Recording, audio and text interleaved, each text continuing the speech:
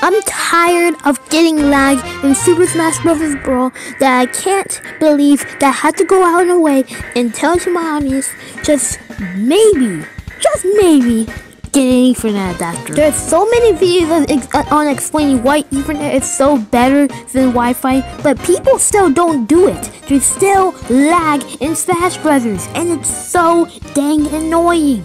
LAN adapters aren't even that expensive. They're literally just like 11 bucks. It's a literal USB port, which means that grandma can do it. All you need to do is just plug it into your computer or Switch or whatever. Just do it. It's easy. Just switch already. If you don't want any lag, then get a Ethernet cable. It's not even that hard.